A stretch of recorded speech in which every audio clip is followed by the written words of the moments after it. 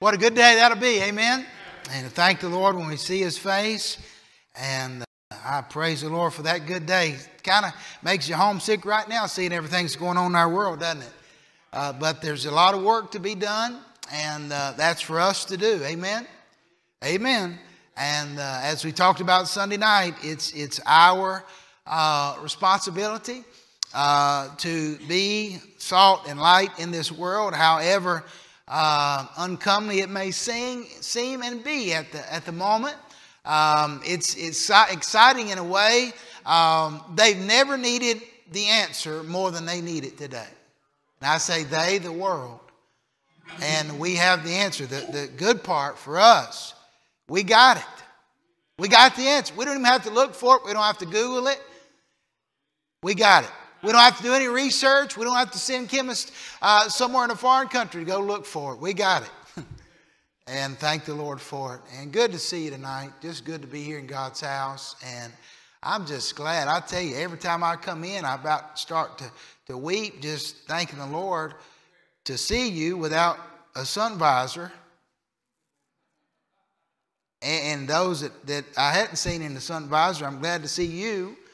And just to be inside and be able to enjoy church, man, I don't ever want to get over it. And God taught us a lesson there, and we don't ever want to get over that. Philippians chapter number 3, and we have talked about, and last week we hit it pretty hard about pressing toward the mark. Paul, in verse 14, he said, I press toward the mark for the prize of the high calling of God in Christ Jesus. Verse 15, let us therefore as many be perfect. That doesn't mean sinless perfection. That means mature, sound-minded. Be thus minded, and if in anything ye be otherwise minded, God shall reveal even this unto you. If you're spiritually immature, basically, or not where you ought to be. I don't know about you, but God many, many times has put the spotlight of heaven on my soul and pointed out something in my own heart that wasn't where it needed to be, or an area of growth that we needed to pay attention to. And you say, well, that's never happened to me. I'd be a little concerned about it. Because of the Holy Spirit, He's the great illuminator. And if He lives inside of you, He's going to point out stuff that's not right and even show you how to get it right. And that's through the Word of God on how we get it right. Now, in verse number 16, nevertheless, whereto we have already attained, let us walk by the same rule, let us mind the same thing.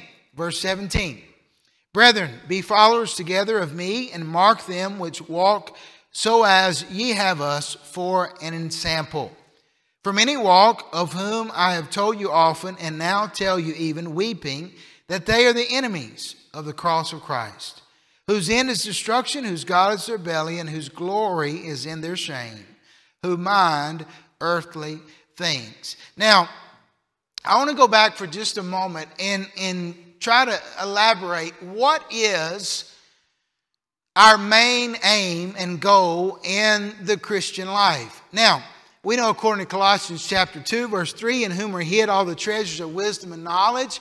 Who is that? That's Jesus Christ. That's where wisdom and knowledge are hidden. There's treasures in knowing who. Is there some storehouse somewhere we need to go to? No, it's a person.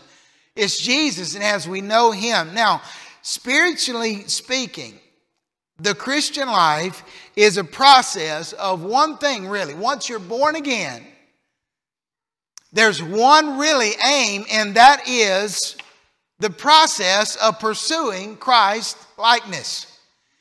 That is the goal, to be conformed. According to Romans chapter 8, Romans chapter 12, God's goal for us is to be conformed into His Son's image.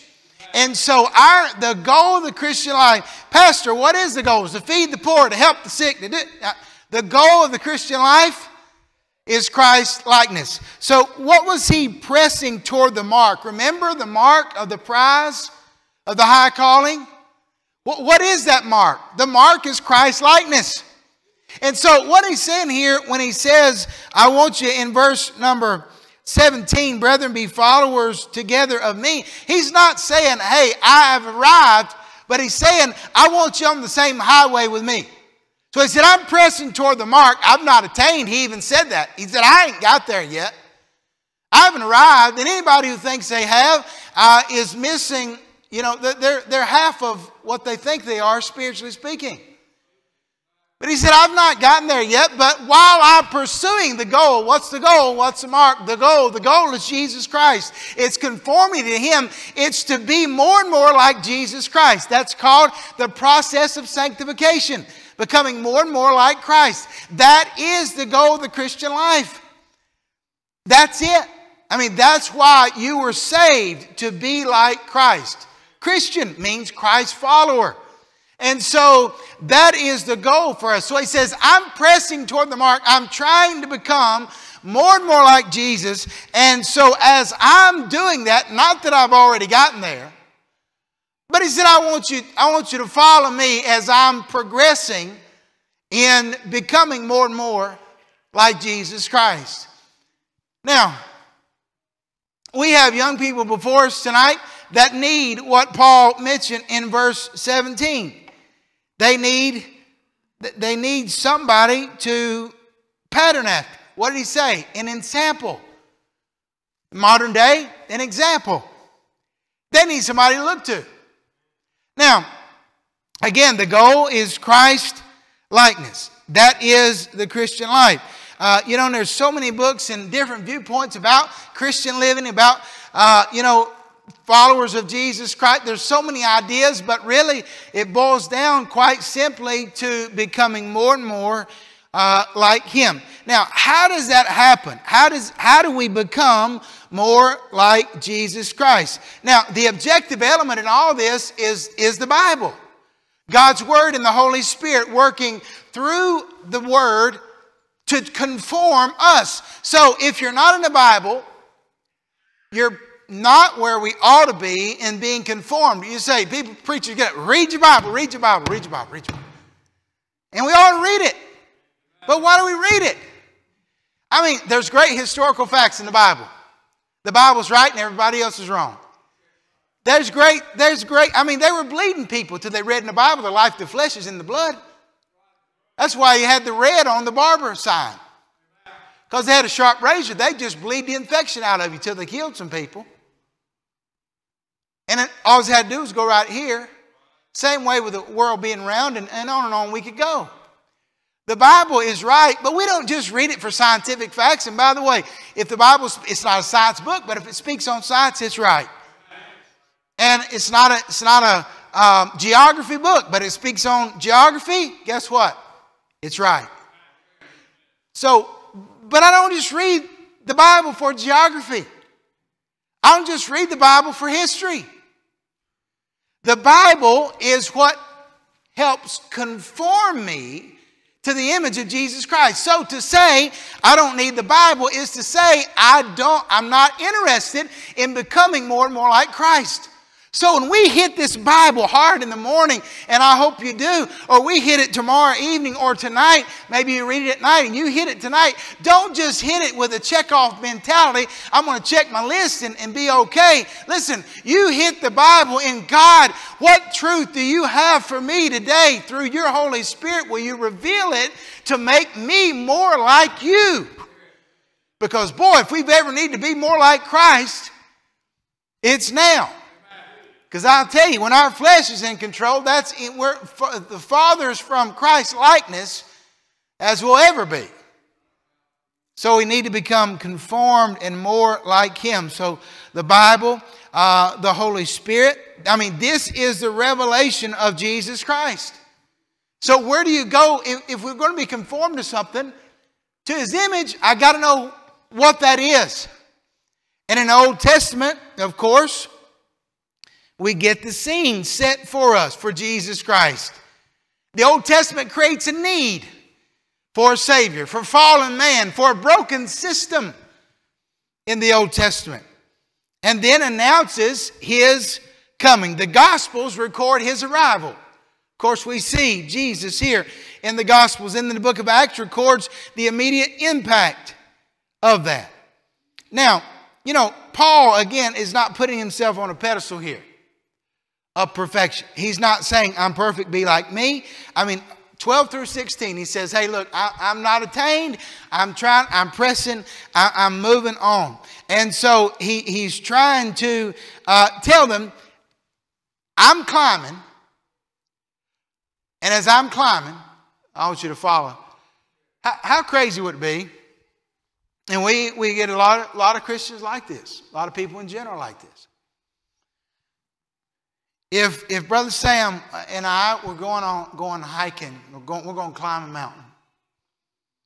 And I don't think I'm up for that right now, but or any now. But we're going hiking, and let's just pretend like him and I are going. And going to the shooting range would be more like it, but let's talk about, we'll just say climbing. And so we're going climbing. And so I say, Sam, here you need a carbiner. You need several carbines to hook your rope. You need this many feet of rope. You need a harness. Got to have a harness. You need a helmet. And I'll give him all the tools he needs.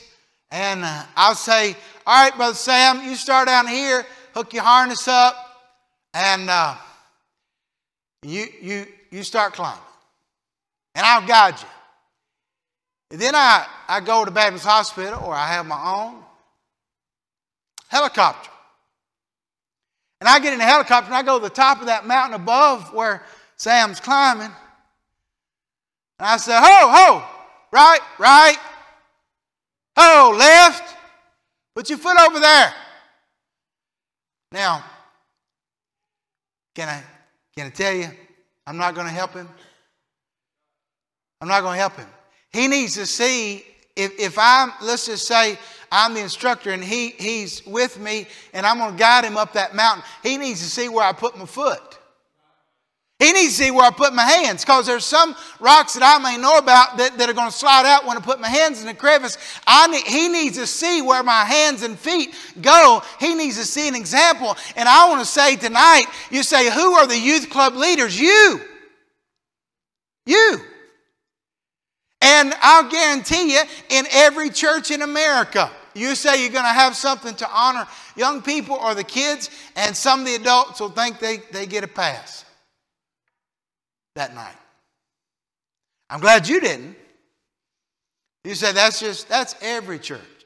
Every church I've been a part of. Somebody said, well, having kids things, I don't think I'm going to go tonight. Or come on now. But I'm glad you're here, so I'm not going to fuss at you because you're here.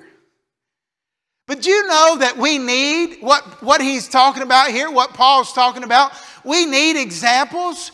And thank God for those Sunday school teachers. Thank God for those youth leaders. Thank God for those teachers. Thank God for nursery workers. Thank God for those people who have taught by example. Daniel just didn't fall out of a turnip truck and end up standing for Jesus. Shadrach, Meshach, and Abednego just didn't fall off out of the sky and immediately start standing up for Jesus Christ. They had to have an example. Somebody had to teach him about faithfulness. Somebody had to teach him about courage. Somebody had to teach him the moral capabilities of doing what they did, of standing when everybody else was bowing. Somebody had to put that in him. And I want to say to you, church, tonight, it is no time for us as adults, I don't care what age you are, to stop leading by example. Let's stop having finger pointers and let's have some active examples.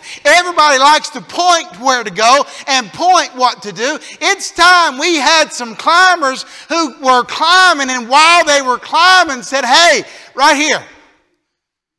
Right here's where you put, right here.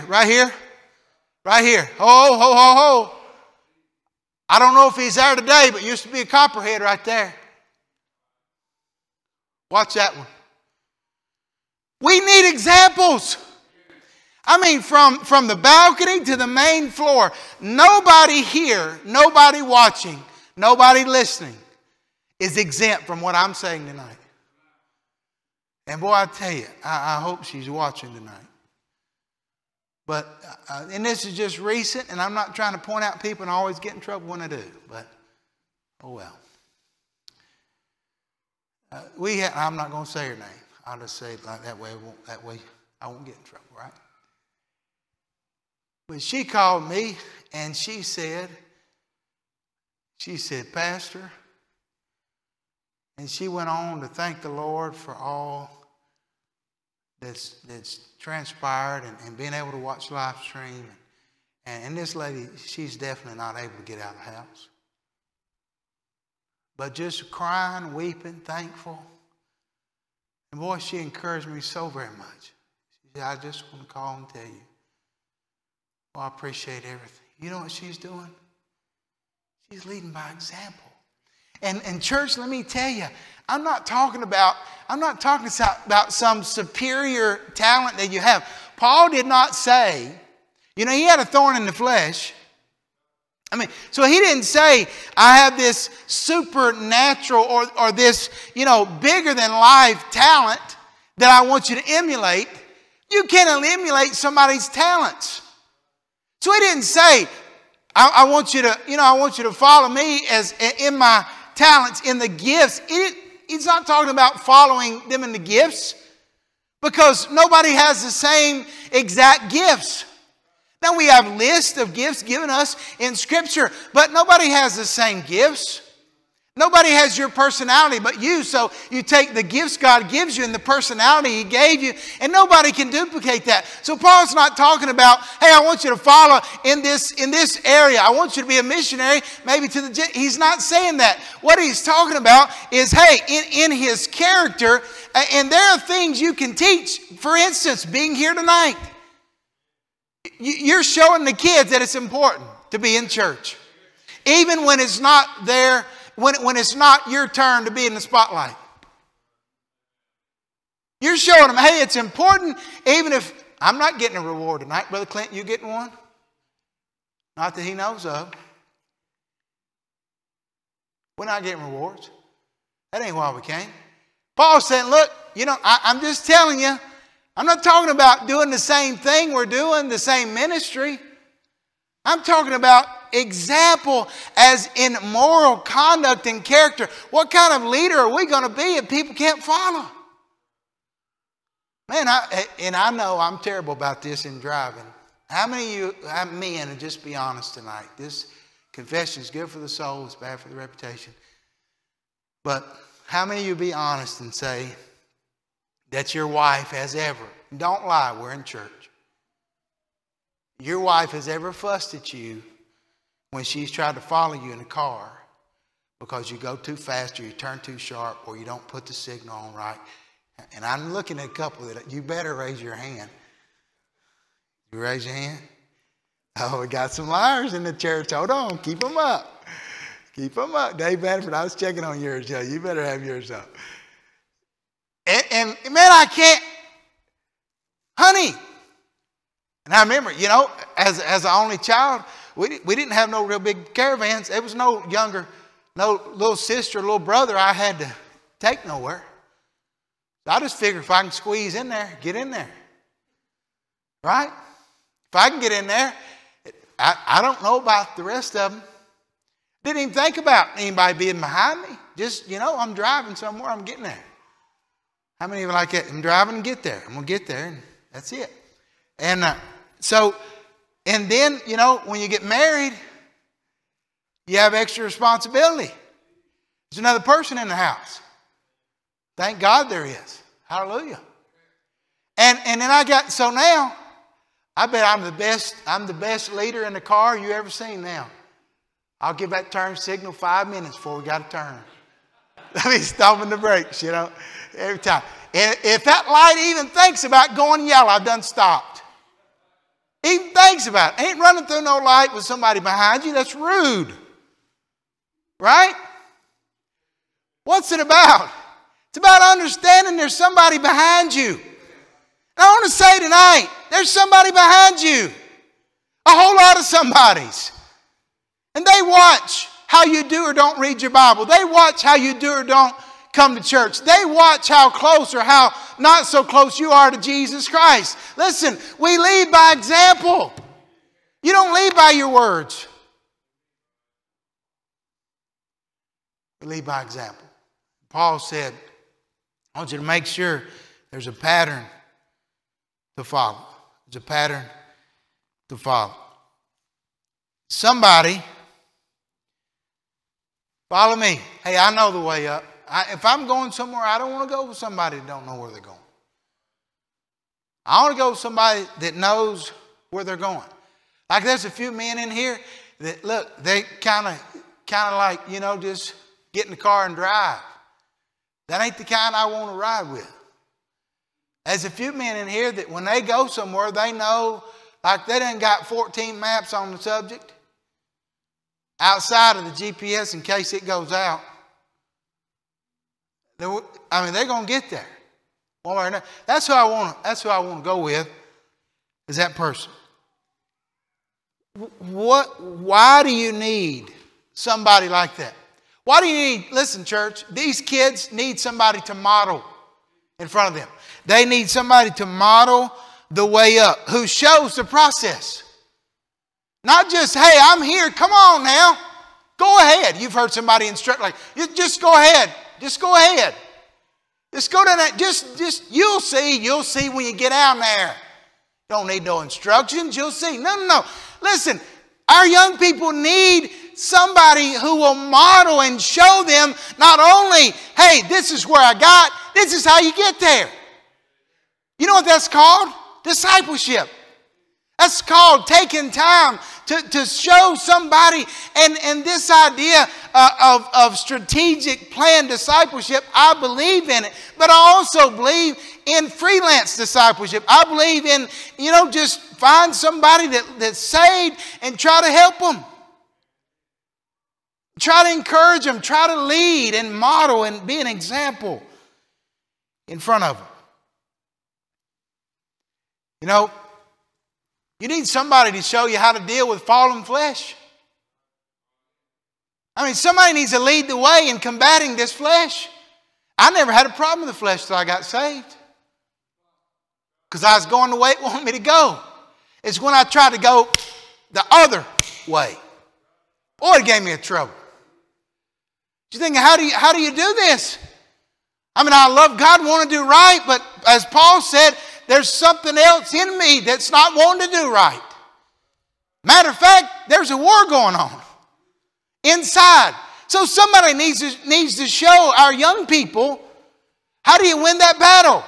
When the world and carnality are going one way, when your flesh is saying go this way, when your emotions are saying go this way, but God's word is saying go this way, I need somebody to talk to that has went that way, that has fought the flesh, that has fought carnality. We need somebody that just don't, I don't want teenagers to mess up like I did. Well, I don't either, but how about let's get somebody that made it through teen years and remained pure, remained whole. Not perfect. See, we don't like to do that. But man, if somebody, listen, I don't want, brother, if Bobby Sands was here, he may be here. But I don't want a race car driver teaching me how to drive that's done wrecked 5 times in a row. I really don't. Amen. We've got to have folks who have been through some things and come out with their testimony intact. Lead by example. There's some of you here tonight. You've weathered many, many storms. You've come through stuff that's unimaginable, stuff I know and stuff I don't know, and you've come through it. Somebody's been here as long as some of you in this church. You think everything's went rosy and peachy? You think there's ever been struggles? Sure there has. And boy, what I want to see is somebody that's went through that and kept their testimony and not got bitter. I'm so tired of seeing bitter Christians that can't smile. Listen, if you're saved, you ought to be able to smile. That's just not my personality. Well, you let somebody show you a picture of your grandbaby and it all of a sudden becomes your personality. Just smile. No wonder, listen, the first thing about modeling a way or a path, you got to make it look worth going down. I mean, you got to make it worthwhile. Boy, it's going to be a rough day today. Have you ever got up paid before? No, I ain't got up paid before. Well, hardest thing I ever did. I'm looking for a way out, Brother Jeff. Like, where's the door? I don't want to do this. That's the way some people are about the Christian life. Some Christians, I don't know about, it's hard and everything. That's the best thing I ever did. And by the way, if we look like we've eaten half a gallon of lemons, there's no way that's going to be desirous to anybody. We talking about why are they leaving the church? Why are they leaving? I'll tell you a big reason. They don't see a reason worth staying. Sometimes, when they're struggling with the flesh, we just got to give them a good reason to stay. Because everybody's going to battle sometimes internally. And maybe a smile or modeling encouragement in front of them will be the reason that they stayed in the race and in the fight and finished the race. We need an example. How do we deal with the struggles of life? How do we deal with struggles? When I think about Brother Ronnie Venable and Brother King going through cancer, I think about, and others, I know others. When I think about how some of you went through cancer and battled cancer and still battling cancer, man, what a great encouragement, what a model, an example to follow. Went through struggles and made it through with your testimony, with a good spirit, with a Christ-honoring spirit about you. Hey, that's what we need tonight. We need examples to follow.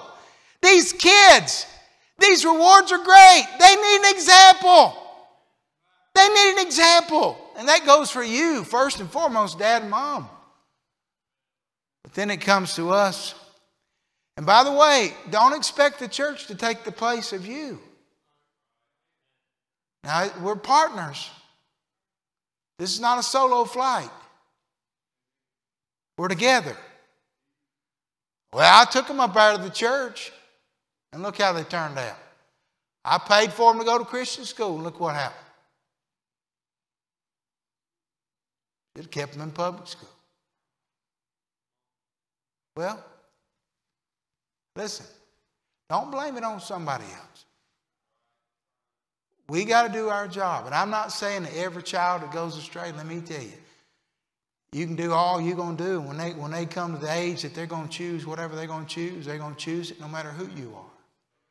The Bible did say, hey, when they're old, they'll not depart. They'll never forget it. It'll never go out of their mind day and night. If they're doing wrong, they'll remember it. They'll remember it. Listen, they've got to have somebody in front of them. They've got to have a pattern. And teenagers, same way. Young people, 20-somethings.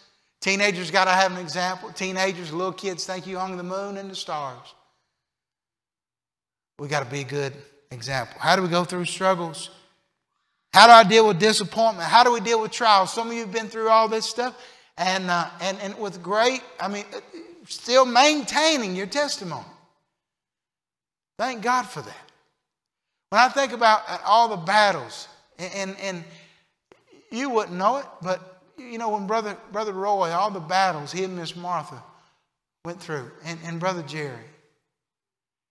And he'll get up and tell everything your whole life. But you think there haven't been battles? Trials? You think they've never been through a trial? Sure they have. Brother Jerry's got one of the sweetest spirits of anybody I know. You may say some bad stuff about a lot of people, but not really, okay? This is an illustration. Because that's not going to happen if I'm your pastor. I don't let people talk about church members. Amen. And we ought to do likewise about the pastor. Works together. But if there's one person I'm just going to say you're lying before you ever get it out of your mouth, it's going to be Brother Jerry. Let me tell you about what Brother Jerry, just stop right there. J-E-R, you may get to Jerry. Before you ever put the Y on there, I'm going to say stop. But I appreciate a good spirit, been through only the Lord, and they know what. And Listen. Just happy. Visiting. Soul winning. Still at it. Example. What a great example. How do you deal with trials? How do you deal with disappointment? And Paul told Timothy over and over, be an example. Be an example. Be an example. Brother Randy, you had one of the greatest examples. His father. Thank God for examples. Where are they today? Where is that? You know, I don't know about you, Brother Randy, but when I was coming, man, if there's a preacher that I liked and I liked to listen to, and I wasn't worshiping no man, but if he had on a certain kind of shoes, I'm looking, I ain't telling nobody, but I'm looking for that same kind of shoes. Teenager now, 16, and probably what a 60-year-old preacher's wearing is probably not going to be in vogue for a 16-year-old, but I didn't care. If it was wingtips, guess what? I had them in high school, and they wasn't cool in 1990. Maybe coming out, maybe came back a little bit. But you know, I thought, I want to be like them morally and character-wise. But my goodness, and I'm not talking about man worship. We're so far from that. We got a generation today can't even follow instructions, let alone anybody. I'm not so worried about that because we're a long ways. Everybody questions everything today, so I'm not worried about man worship because everybody's got their own way. Nobody, you know, I'm not too worried about that. We don't believe in it here, but I'm just saying we got a generation that does their own thing. But man, I wanted to be just and thank God for the examples. Thank God for the men that as I look, have you ever looked back on somebody and Nathan, you may have had this happen with your dad, but you look back and think, and not so much you and a dad relationship, but me and my pastor, I look back now as a 48-year-old man and thought, man, I worried him to death. You ever thought about that? You know, maybe it's not a pastor, but it's somebody that helped you, and you look back and think, I worried them to death. I bugged the fire out of them. I've thought that sometimes. I thought, man, I was over there all the time. I don't know how him and his wife ever had a date. I was always over there discipling. We was reading the Bible together. And now they can't even go on a date because I'm over there. I'm calling them, bugging them. As I look back now, boy, I'm so thankful for the time they spent. And let me ask you. And those grandkids, they need an example. They don't need a grumpy grandpa. Well, I had to get quiet right there. They don't need a grumpy grandpa. They need somebody in love with Jesus, got the love of Jesus Christ in their face and in their heart. Help us, God, help us be a good example tonight. You have somebody coming up, they're coming right after you. He said, be an example. Be an example of what? Of Christ's likeness. Let's pray. Father, we thank you for